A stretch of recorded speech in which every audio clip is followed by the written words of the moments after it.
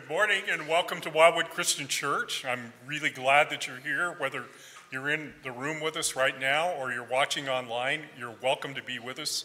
We've got a great service planned for you of singing and just fellowshipping together and hearing God's word preached, meeting around the table.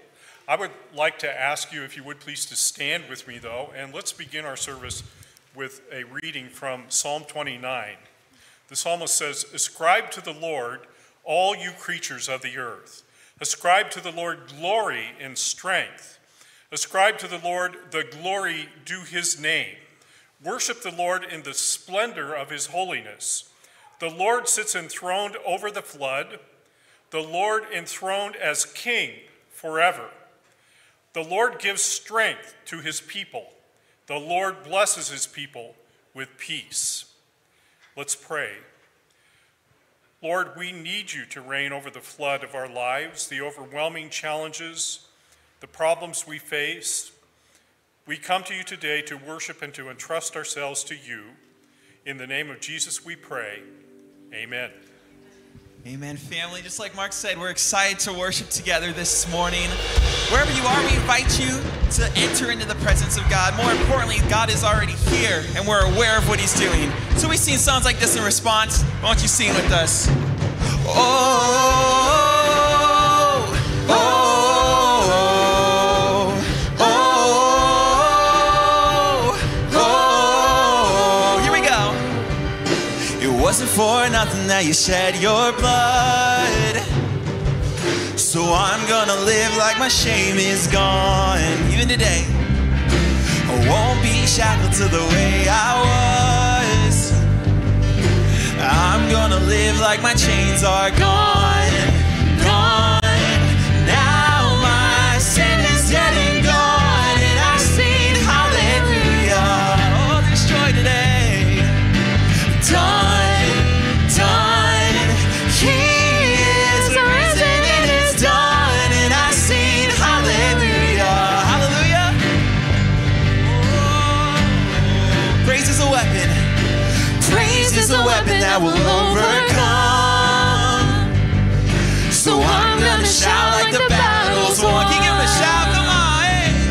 Oh, fall back, devil, cause your time is up. I'm gonna live like the stone is gone, gone. Now my sin is dead and gone, and I sing hallelujah. Oh, praise and glory to him. Done, it's done, 'cause he is risen, it is done, and I sing hallelujah. Yes, we will today. So how great the power of the blood, amen.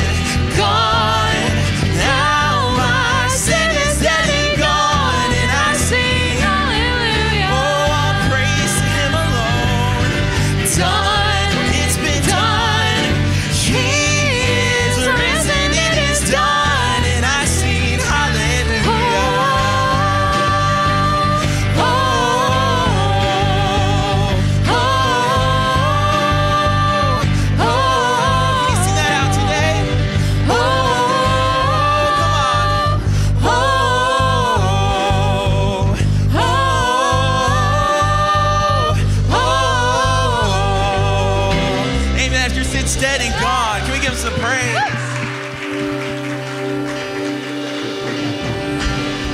Amen. Well, we have a new song to sing this morning. It's not quite Easter yet, but we can always celebrate Jesus being alive, being here in this place. So I invite you to sing it as you learn it. It goes like this. See the tomb where he laid, see the stone rolled away. He is risen, he is risen, he's alive. We see his hands and see his feet, touch his scars and believe he is risen, he is risen, he's alive. Oh, he's alive and well today. Yes, he's alive. It goes like this. That he lives, all honor and power are his, all glory forever, amen. Jesus lives. Yes, he does. So hear the shackles breaking free, hear the song of the redeemed. He is moving, he is moving, he's alive. Right now he is. So take this freedom, take this love. Can you feel it rising up? He is here, he is here, he's alive. Sing, he lives, he lives. All honor and power are his. Yes, they are. All glory forever, amen. Jesus lives. All honor and power are his forevermore.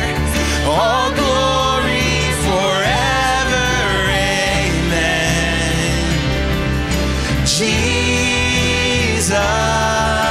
lives, and he's here right now. Jesus lives. Oh, he's living, he's speaking, he's moving here now. This bridge goes like this. That you took all our shame, you left it in the grave, so we're forgiven. Yes, we're forgiven. The work forever done, only by the blood. It is finished in our lives. It is finished. Can you sing that? That you took all our shame, you left it in the grave. We're forgiven. Yes, we are. We're forgiven. Come on now. See the work forever done, only by the blood. It is finished. Yes, it is. It is finished. He lives. All honor and power, they belong to King Jesus. All glory forever, amen. Jesus, he still is. All honor and power are his. Right now it is. All glory forever, amen. Yes, Jesus lives. I believe he does. Jesus lives. He's right here. He is risen. He is risen. He's alive. Our King is alive this morning. Can we give him some praise together? Yes, he is. Amen. He's worthy. Please pray with me. Heavenly Father, thank you that you are the risen Lord. Thank you that you came to die to take our sins away from us, but that you didn't stay dead, God. May we live in thankfulness every single day and remember that Without your blood, we cannot be saved and we cannot be who we are today. In your name, amen.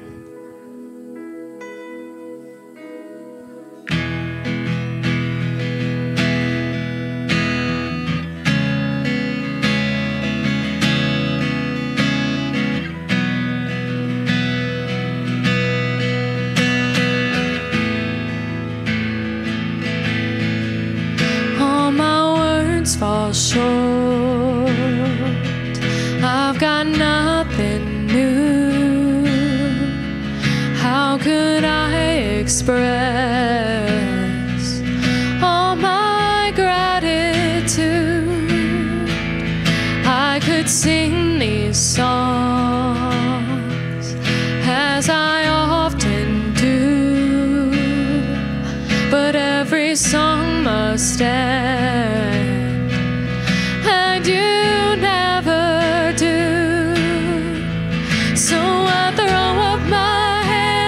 And praise you again and again, 'cause all that I have is a hallelujah, hallelujah. And I know it's not much, I'm nothing else fit for a king, except for a heart singing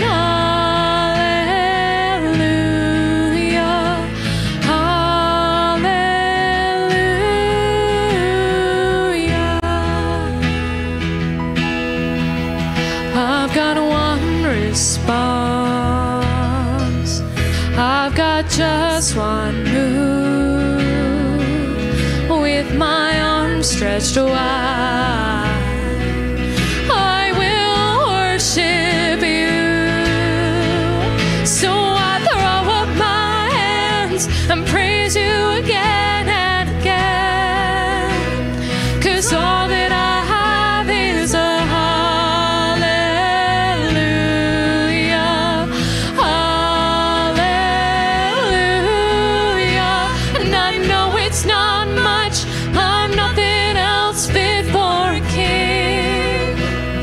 except for a heart singing hallelujah, hallelujah.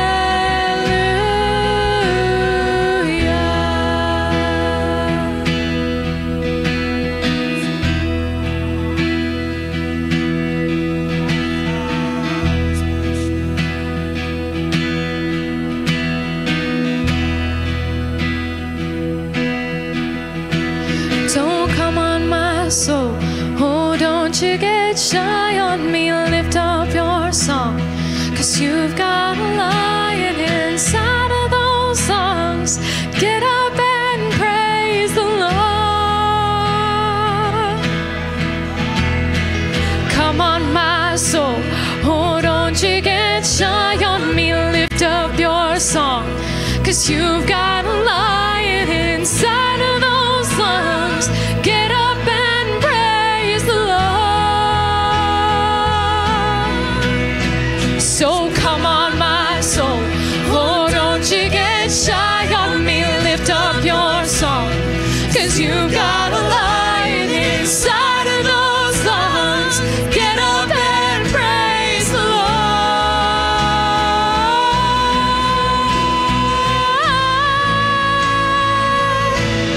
Praise the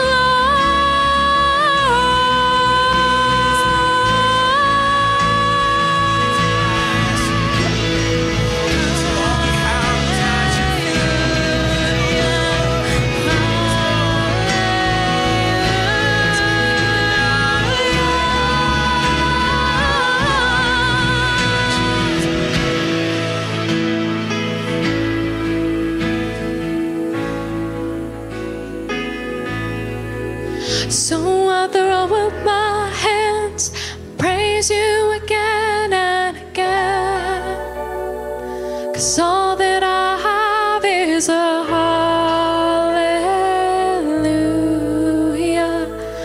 hallelujah. And I know it's not much, I'm nothing else fit for a king,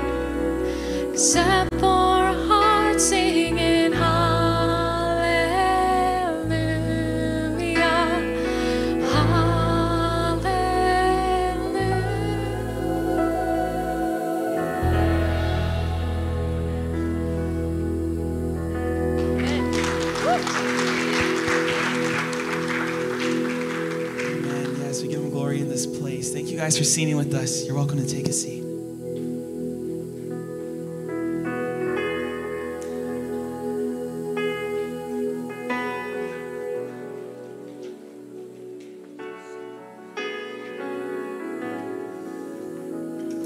Good morning, Wildwood. Let's get personal. Let's get up close to God this morning. As you sat down, he sat down with you. If you wish, close your eyes, fold your hands. Let's go to him in prayer right now.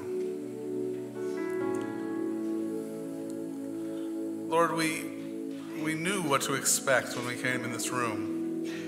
We knew that there would be light and darkness, silence and noise, singing, praise, music.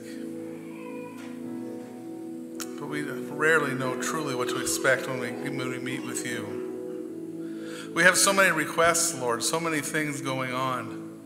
We, throughout our week, are constantly asking you to come into our lives, to come from your place on high and enter into the situations that we deal with day after day.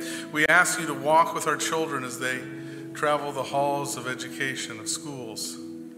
Protect them from those who would do them harm, mind, body, spirit. We ask for you to come into our world where governments rage, bombs and bullets fall. We ask for you to silence the sounds of war and replace hatred with love, confusion with understanding, corruption with justice. Father, we ask you to come into our world of relationships, where our marriages are in the middle of strife, where the angry words fly, the accusations and the sins, separating us one from another, Lord, separating the generations, separating those who once previously said, I love you, but now all we can hear is hatred, frustration, hurt. We ask that you would enter into this world, Lord, in our finances. Help us to understand how to respond to high interest rates and inflation, how to save as well as spend, how to pay off the debt and be free from the bondage of interest. There's nothing about our life, Lord, nothing that we don't want you to be part of. We ask you to help to heal our hurts and our bodies. Let the diagnoses be wrong, the medicines be effective, the miracles happen. We bring to you our entire life today, Lord, those things I've mentioned and so much more. In generalities, you see us in specifics. And I ask that each person that can hear my voice, that is praying this prayer, would experience the miracle of you coming into their lives, that we could be humble enough to confess our sin, to repent, to do something different, to go the opposite way, to find that your ways are always the right ways and your paths are always straight and level. Lord, help us to understand how day after day we can surrender ourselves to you, for you are God and we are not. Protect us from the evil one and all of his schemes. But Lord, also, we pray today that not only would you come to us upon this earth, but that you would elevate us into heaven itself, that we may echo the words of Isaiah when he says, I see the Lord's throne high and lifted up. May we grasp what it would look like to see the angels encircling your throne, pronouncing unendingly, holy, holy, holy. For you are the Lord God Almighty. Lift us, Lord, from the bonds of this earth. Lift us just enough that we may peer over the gate, see the light of your love, to recognize that that is our destiny in Christ, our hope. Let us just stretch with all that we are to reach just even a bit closer to you and see that your hand is outstretched to us. And while it may not be today that you'll call us home, someday you will. And someday you will see the righteousness of Christ splattered all over the sin of our lives. And you'll welcome us home, each a prodigal, returning home. The celebration will be magnificent. The grace will flow, the mercy that you've already given us, the patience that you have allowed us. Help us to glimpse, to feel, to know that when we leave this place that we have been in the presence of the Most High God. May it be your Spirit that we follow, this your Spirit we listen to, and may this Spirit be the one that translates our stumbling words, our painful hearts, our confusion. Help us to walk in your ways, Lord, and carry us in this Spirit during this worship. For we pray this in Jesus' name. Amen.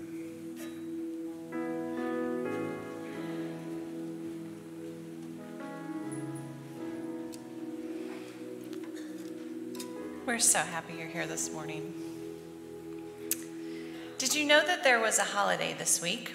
Did you remember Valentine's Day?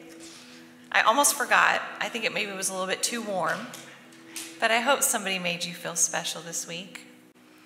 But I always have a little trepidation when it comes to Valentine's Day because our world focuses so much on romantic love. So much maybe on the things that God didn't intend than what he did. Do we really understand what love is or what the Creator intended when he gave us love? I don't think I really began to understand what love was until I became a mom. I have 3 boys, and actually my middle son turned 18 this week. So it was a really special week for us. But I was thinking back to when he was born. He kind of made a very dramatic entrance, as sometimes babies do. And I was concerned that I was going to lose him, or that I would lose my own life in giving birth to him.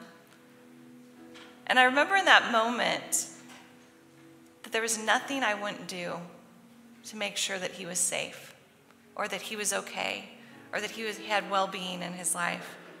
There was nothing I wouldn't give, even my own life. And to think that's how I feel about my child, and still do. Right, moms? Right, grandmas? Yeah. But to think that God's love is deeper still. So deep I can't even grasp it. And so I think we can learn something about God's love from this passage, John 15:12-17. Jesus says, "This is my commandment. Love each other in the same way I have loved you. There is no greater love than to lay down one's life for one's friends. You are my friends if you do what I command. I no longer call you slaves, because a master doesn't confide in his slaves. Now you are my friends, since I have told you everything the Father told me. You didn't choose me. I chose you. I appointed you to go and produce fruit, so that the Father will give you whatever you ask for using my name. This is my command. Love each other." Jesus chose. He chose to die on the cross because of his great love for us. He chose to be the sacrifice for our sins. And that's one thing that I learned from this passage, is that love means sacrifice. And sacrifice means love. God thought you were worth dying for. He wanted to secure your safety for eternity. He wanted to provide for your well-being in this life. He wanted to draw you into his family and to have a relationship with you, closer than a son or daughter. So that is why we gratefully honor him each week at communion. When we're taking the juice and the cracker, we're remembering his sacrifice, his suffering, what he gave. But more than that, we're remembering that love that he has for us.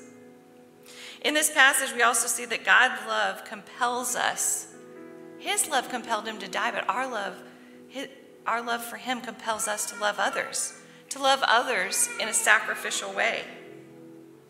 He chose us for that very purpose. So during this time of communion, Maybe you just need to receive that love today.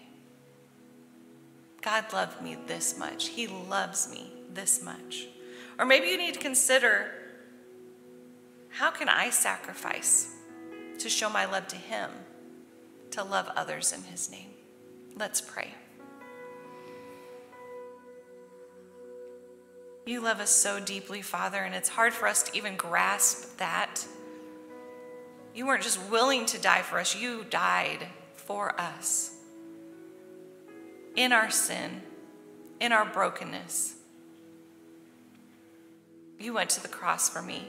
You went to the cross for each of us. We were on your mind.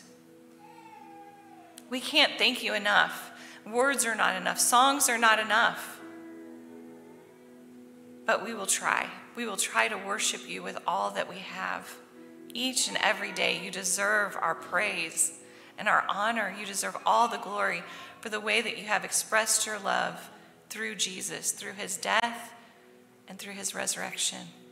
We remember that too, Father. We remember that you brought him back and gave us hope for all eternity. Father, I pray over anyone that's listening right now that doesn't feel worthy of your love. Remind them of how dear they are to you, how precious,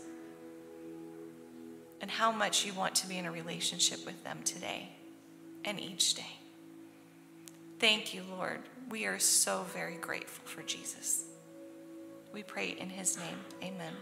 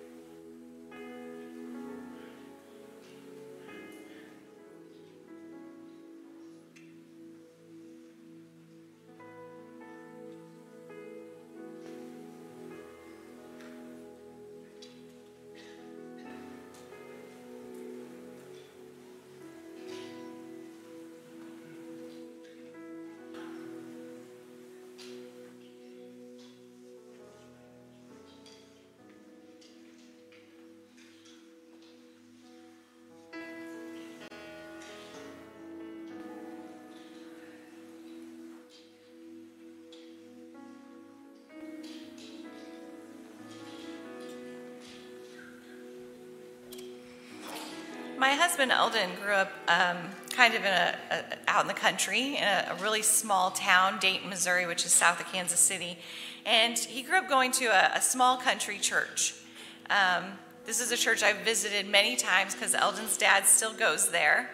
And one thing I love about visiting that Little Country Church is that the kids start the Sunday morning together with the adults. And then at some point, the pastor brings out this really large jar and sets it down in front of the altar. And all the kids get up and come and they put their offering in the jar, the tinkling of little, coins and dollar bills, and they are so excited to do it. They run up there and put it in and run back.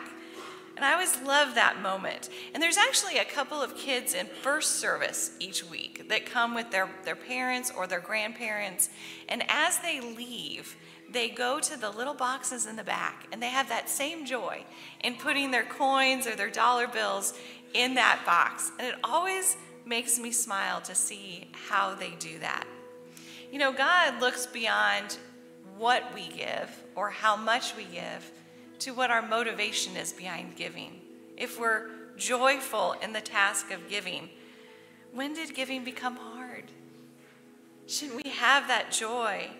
And one of the things that motivates me in giving here at Wildwood is that I get to see all the ways God is moving, all the things that God is doing, all the ways that he meets physical and spiritual and relational needs around here. Just this weekend we had this amazing seminar and got to learn from the Bible together and talk about hard topics, and that was such a blessing. And I see that happening throughout the week, and it's really a joy to get to be a part of seeing those things happen each week.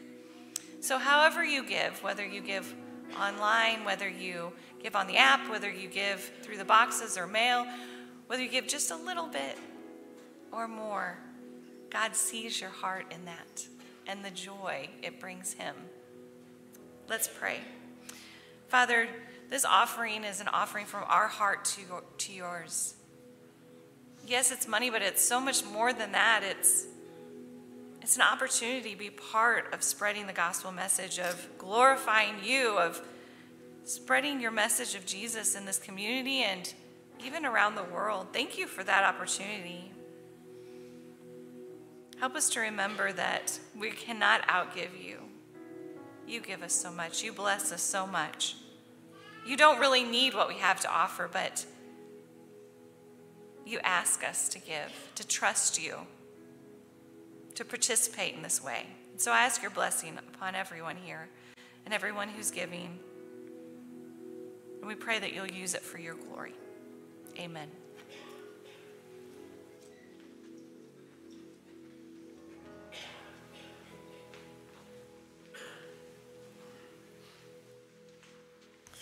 Well, we just had a great Wildwood Academy seminar here this weekend on Friday and Saturday, and we got another one coming up in April. Hope you're able to attend. Had about 60 people involved.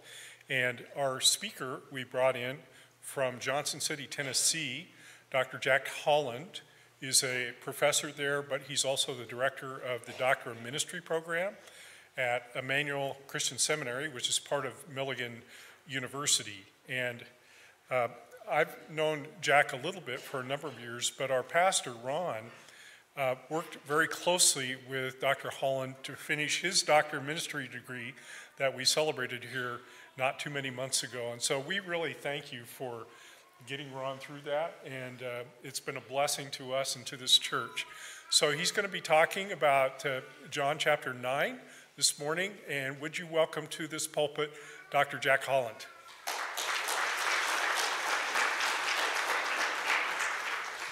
Thank you, and thank you, Mark. If you haven't read Dr. Weimer's project, it's really good. He did a great job. We gave him an A.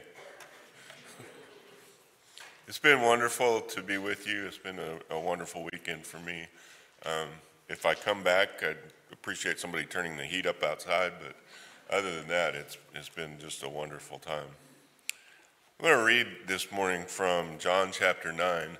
I hope you'll bear with me. This is kind of a long text, but I think we need the entire story to be able to talk about what's happening. So, reading from John, Gospel of John chapter 9. As he walked along, he saw a man blind from birth. His disciples asked him, "Rabbi, who sinned, this man or his parents, that he was born blind? And Jesus answered, neither this man nor his parents sinned. He was born blind so that God's works might be revealed in him. We must work the works of him who sent me while it is day. Night is coming when no one can work. As long as I am in the world, I am the light of the world. When he had said this, he spat on the ground and made mud with the saliva and spread the mud on the man's eyes, saying to him, go wash in the pool of Siloam, which means sent. Then he went and washed and came back able to see. The neighbors and those who had seen him before as a beggar began to ask, is this not the man who used to sit and beg? Some were saying, it is he. Others were saying, no, but it's someone like him. He kept saying, I am the man. But they kept asking him, then how were your eyes opened? And he answered, the man called Jesus made mud, spread it on my eyes, and said to me, go to Siloam and wash. Then I went and washed and received my sight. They said to him, where is he? And he said, I do not know. They brought to the Pharisees the man who had formerly been born blind. Now it was a Sabbath day when Jesus made the mud that had opened his eyes. Then the Pharisees also began to ask him how he had received his sight. He said to them, he put mud on my eyes, then I washed, now I see. Some of the Pharisees said, this man is not from God, for he does not observe the Sabbath. But others said, how can a man who is a sinner perform such signs? And they were divided. So they again said to the blind man, what do you say about him? It was your eyes he opened. He said, he is a prophet. The Jews did not believe that he'd been born blind, or that he'd been blind and received his sight, until they called the parents of the man who had received his sight and asked them, is this your son who you say was born blind? How then does he now see? His parents answered, we know that this is our son. We know that he was born blind, but we do not know how it is that he now sees, nor do we know who opened his eyes. Ask him, he is of age. He will speak for himself. His parents said this because they were afraid of the Jews, for the Jews had already agreed that anyone who confessed Jesus to be the Messiah would be put out of the synagogue. Therefore his parents said, he is of age, ask him. So for the second time they called the man who had been blind, and they said to him, give glory to God, we know that this man is a sinner. He answered, I do not know whether he is a sinner. One thing I know, that though I was blind, now I see. They said to him, what did he do? How did he open your eyes? He answered them, I have already told you, and you would not listen. What do you want to hear it again? Do you also want to become his disciples? Then they reviled him, saying, you are his disciple, but we are disciples of Moses. We know that God has spoken to Moses, but as for this man, we don't know where he comes from. The man answered, here's an astonishing thing. You do not know where he comes from, and yet he opened my eyes. We know that God does not listen to sinners, but he does listen to one who worships him and obeys his will. Never since the world began has it been heard that anyone opened the eyes of a person born blind. If this man were not from God, he could do nothing.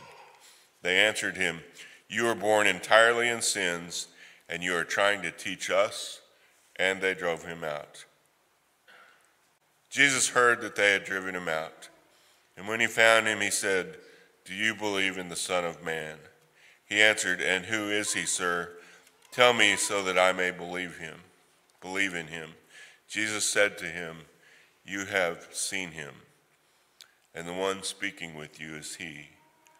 He said, Lord, I believe, and he worshiped him. Jesus said, I came into this world for judgment, so that those who do not see may see, and those who do see may become blind. Some of the Pharisees near him heard this and said to him, Surely we are not blind. Jesus said to them, if you were blind, you would not have sinned. But now that you say we see, your sin remains. Thank you for letting me read that entire story, because I think there's some important things that become apparent when you have the entire text. It reminds me that several years ago, actually more than that, back when I was a youth minister, I had been invited by a friend who was a youth minister at another church. He invited me to come and speak to their youth group at a lock-in that they were having on a Friday and Saturday night. So I was supposed to speak on Friday and then on Saturday morning. I'd had my own lock-ins, and I knew that if sleep was going to happen, it would not be in the church. And so I unlocked myself and went to a friend's house. When I came back the next morning, I talked to my youth minister friend and just asked him if everything had gone okay. He said, well, everything was fine. We did have one little issue. He had decided to try to slip away and get some sleep. And so he went and lay down in his office. And his office was close to the sanctuary. And as he was laying there, he thought he could hear music and decided he probably better go check out what's happening, because all the teenagers were supposed to be at the other end of the building. And as he came out into the foyer, he could see that there was a light on over the baptistry. And so he opened the door to the sanctuary, and he could hear Beach Boys music. And when he came up and looked in the baptistry, two of his high school senior boys were having a pool party. It was a premeditated pool party because they had inner tubes with Donald Duck face on them. They brought flippers, snorkels. They had the glasses with little umbrellas in them. I mean, it was a full pool party with the Beach Boys playing. At some level, those two guys understood this: there's water and there's water. There's a baptistry and there's a place where they put water. And that there's something different there. I think they recognize that. I thought my friend was very creative in his response. He said, well, I'm going to give you guys a choice. I could share with your parents about what you were doing, or if you'd rather that they not know, it can be our secret. But you'll come and meet with me for the next 4 weeks on Wednesday after school, and we'll study the theology of baptism together. And then he said, and you'll also volunteer the next time the janitor needs to clean the baptistry, you can volunteer to help him. So I thought that was a pretty creative way to deal with it. But I tell that story because I think that, like I said, there's some significance in the fact that they were swimming in the baptistry. That's something important to this text. One of the keys to understanding the entire Gospel of John is that there's often a double meaning in Jesus' words, where a seemingly common earthly thing is somehow given spiritual significance. You remember in John chapter 3 how Nicodemus is confused by Jesus' statement that we must be born again. Nicodemus asks, how can anyone be born after having grown old? Can one enter a second time into the mother's womb and be born? For Jesus, there's physical birth and there's birth from above. And then in chapter 4, Jesus meets the woman at the well. He tells her that she will drink from living water. There's water and there's water. Later in the gospel, Jesus refers to himself as the bread of life, as the good shepherd, as the vine, as the gate. On and on through John, there's this double meaning where words mean more than just their literal connotation. And in this text today, there's blindness and there's blindness. We just experienced it in the meal that we had together. There's bread in a little plastic cup, and there's bread. There's a cup, and there's cup. and those things mean something more to us. And so in this text, there's blindness, and there's darkness, and there's light. The story actually tells a rather intriguing event.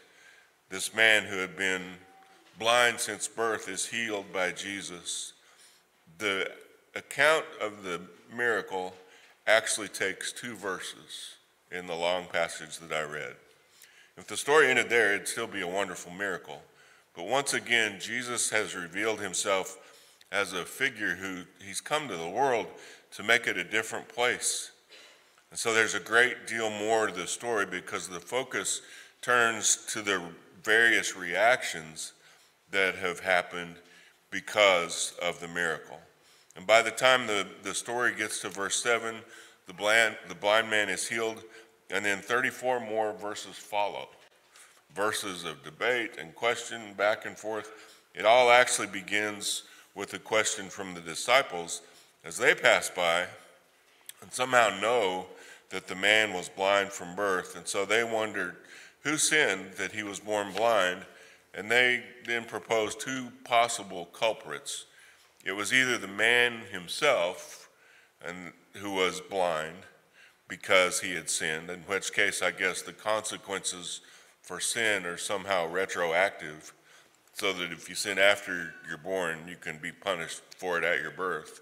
The other possible guilty party would be the parents, and the people in the conversation seem to suggest that maybe the parents did something, and so the man is now suffering for their error. But Jesus gives a different explanation. Neither this man nor his parents sinned. He was born blind so that God's works might be revealed. I think it's a temptation in our modern reading of the text to get stuck right there, wondering what that means. Did God cause the man to be born blind so that Jesus could show off, so that Jesus could perform a miracle? Does God use terrible things so that people will somehow see that God works in incredible ways? And if that's true, then what about all the times when it doesn't seem like God shows up? There's still a lot of blind people in this world. There's a lot of suffering. If God wants chances to be revealed, there are plenty of opportunities. But getting stuck in debate and focusing on the why and the can't and the won't and the back and forth, up and down conversations that seem to categorize this text to win the argument are at the heart of what this passage seems to be all about. The arguments get started when even the neighbors can't agree on whether or not the man they now see is actually the man that was blind. Some say, sure, it's him, and others say, no, it's someone who looks like him. And while the 2 groups are arguing, the man's walking around in the midst of them saying, I am the man. The skeptical keep asking him, if you were blind but now have your sight, how did you get it? And he tells them Jesus put mud on his eyes, told him to wash it off, and when he did, he could see. But they don't buy that explanation. So they take him to the Pharisees, and the Pharisees don't seem concerned at all about the question of blindness. They want to know who Jesus thinks he is doing work on their Sabbath. But if this man was truly blind and Jesus healed him, then Jesus must be from God. But Jesus can't be from God, or he wouldn't do miracles and he wouldn't mow the lawn on Sabbath. But did he open the blind man's eyes did he open the blind man's eyes? So let's see what the blind man says. And they go to the blind man, and he says, Jesus is a prophet. So even with the evidence literally staring them in the face, the Pharisees conclude that this man must not know what he's talking about. Let's see what his parents say. And even though Jesus doesn't blame the parents for the man's blindness, I don't think they come away from this story looking too great. You might think that parents of a son who had been born blind would be preparing a celebration, having a party.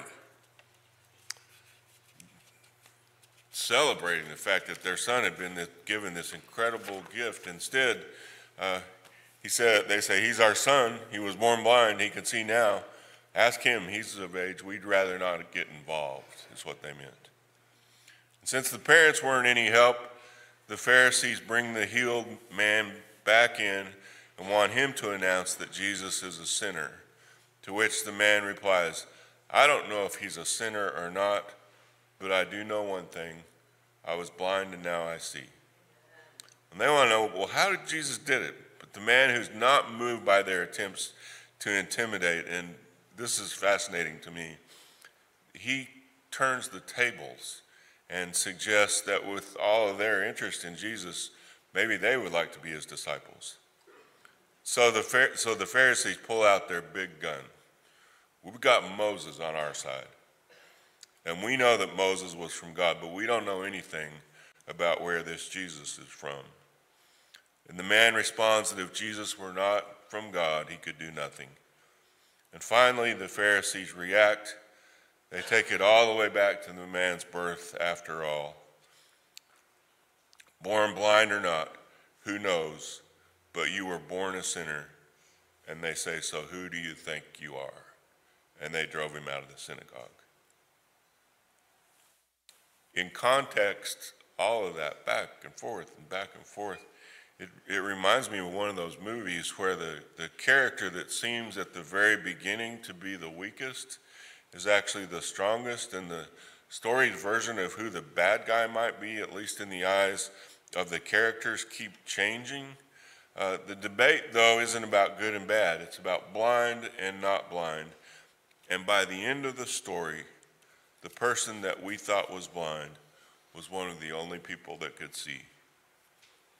And the people who claim to see are actually the blind. There's blind and there's blind.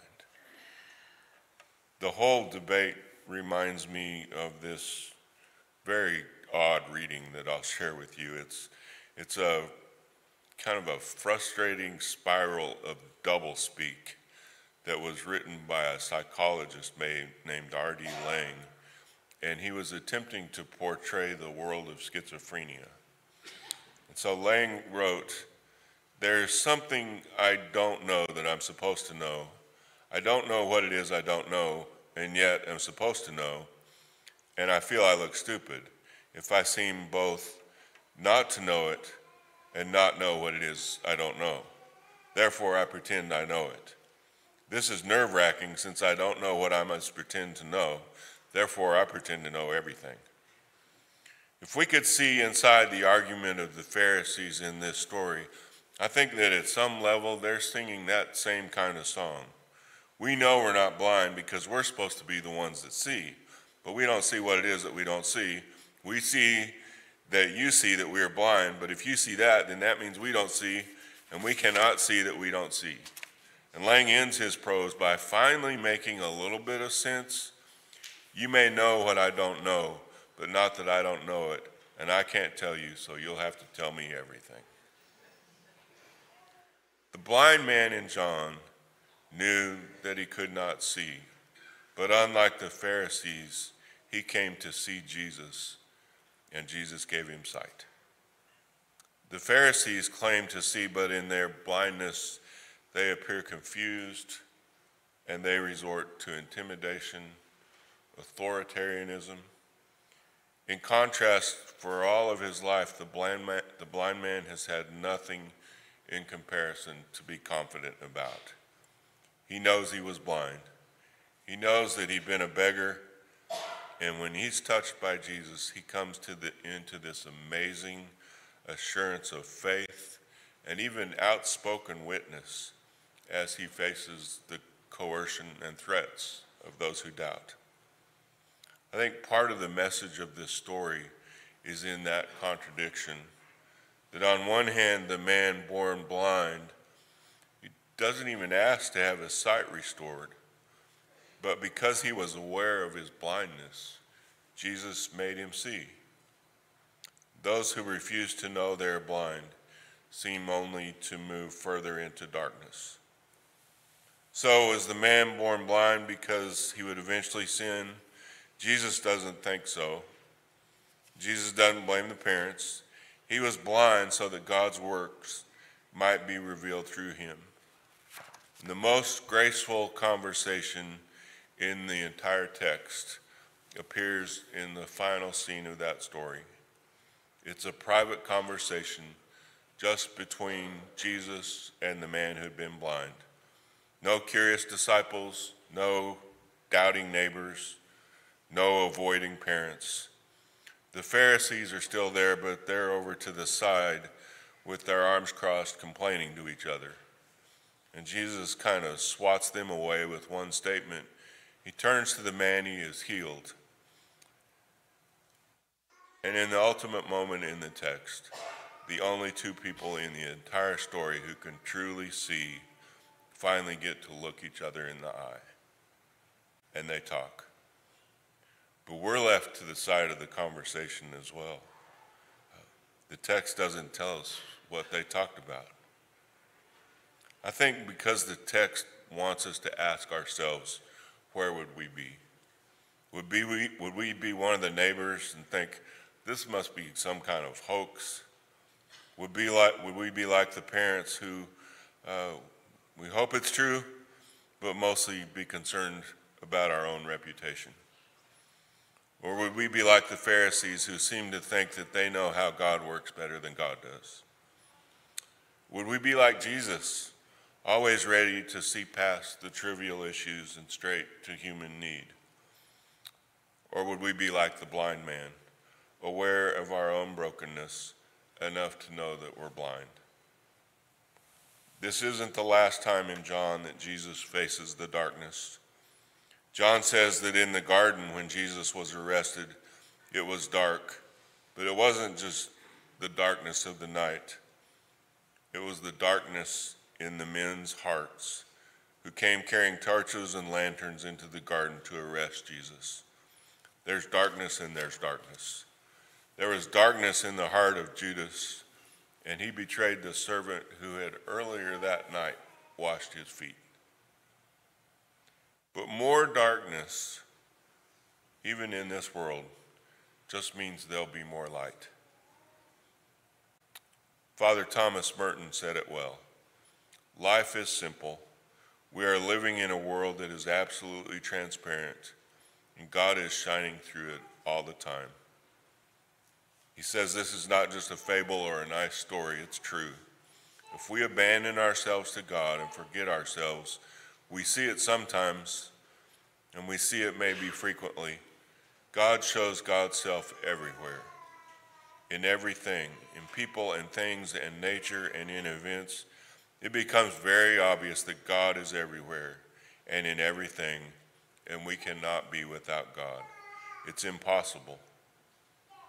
The only thing is that we don't see it. So the question is not if God really gives sight to the blind. The question is, do we really see? Do we see that when we open the church and welcome a new family? Do we see that when we stop and give someone who's homeless just a few dollars? Do we see that just a sliver of the light come through in our eyes? When we pass this bread and the cup, do we see that we're passing the body of Christ from the darkness of our own hearts into the light of community? And do we see that sometimes there are people right next to us whose needs are so familiar to us that we don't even see their suffering? They were born blind, we say that's the way it is. But Jesus doesn't pass them by. He wants to heal the blindness in us all. Elizabeth Barrett Browning framed it this way, as a choice between seeing and not seeing. Earth is crammed with heaven, and every common bush is afire with God, but only he who sees takes off his shoes. The rest sit around and pluck berries. Since the very beginning of time, light and darkness are being separated, and the light shines in the darkness, and the darkness will not overcome it. Let's pray together.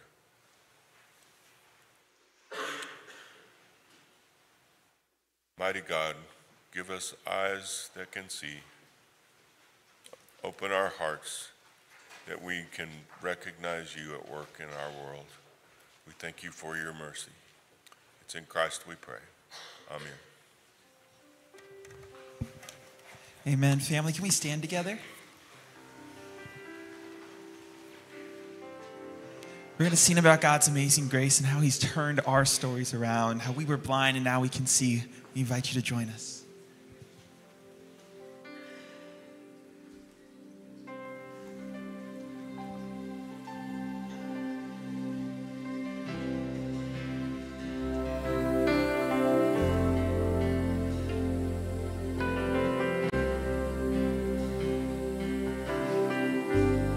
Let's sing together. Amazing grace, how sweet the sound that saved a wretch like me. I once was lost, but now found, was blind, but now I see.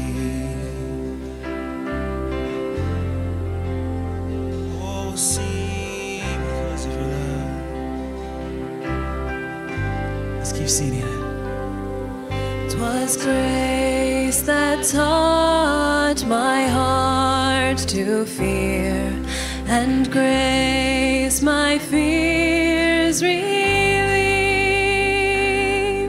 How precious did that grace appear the hour I first believed.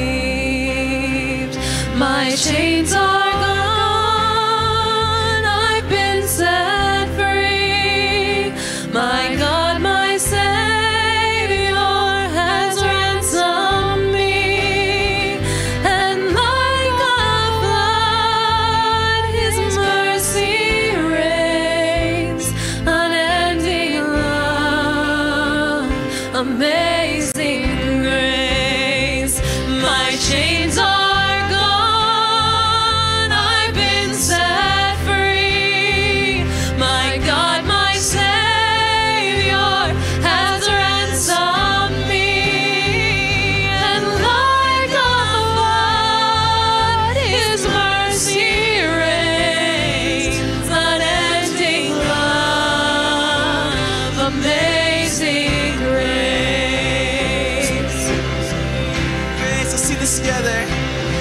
bless the Lord, oh my soul, oh my soul, worship your holy name. Sing like never before, oh my soul, I worship your holy name. So bless the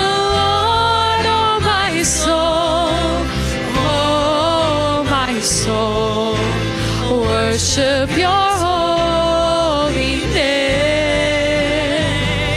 Sing like never before, oh my soul, worship your holy name. Sing like never before,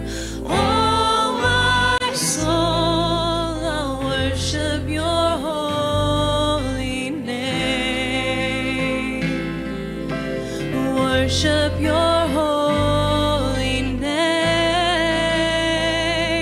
Lord, I'll worship your holy name.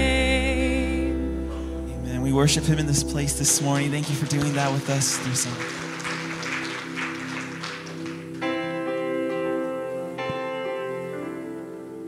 You guys are really singing this morning. That sounded amazing. Most of you anyway. I'm so glad that you decided to stay now for my sermon time. No, really, you probably want to show some appreciation to Dr. Holland this morning.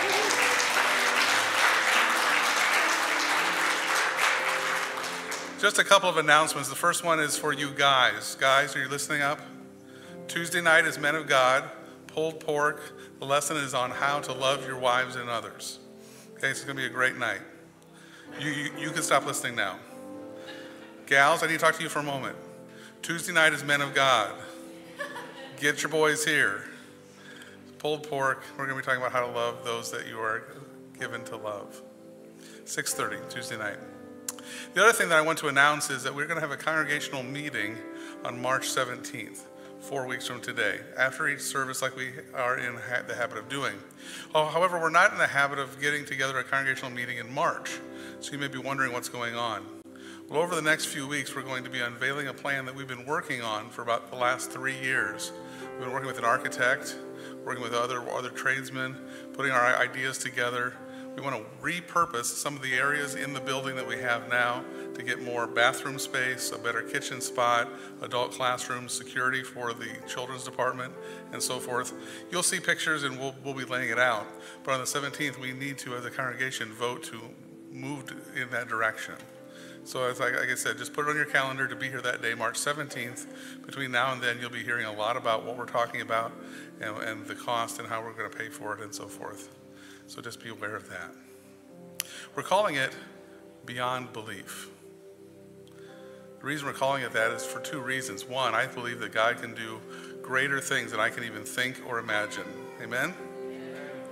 And then secondly, there's a lot of us here who truly believe that God is moving, doing amazing things right here at Wildwood. We believe in what he's doing, but the question is, what do we need to do beyond belief? How do we put it into action? So we're going to have a lot of conversations, a lot of input, a lot of things that is going to be pretty exciting. So like I said, March 17th, congregational meeting, and then we'll be revealing it all together. Let's pray together. Almighty God, thank you for gathering us in this space. Thank you more so for sending us out into the world and trusting us with knowledge like the gospel, and trusting us with the power of ministry in the Holy Spirit, and trusting us to have our eyes opened, to have our minds expanded, have our spirits ready and open to what you're going to do with us. Send us from this place with your love and blessing. We pray this in Jesus' name. Amen. Go in peace. We'll see you soon.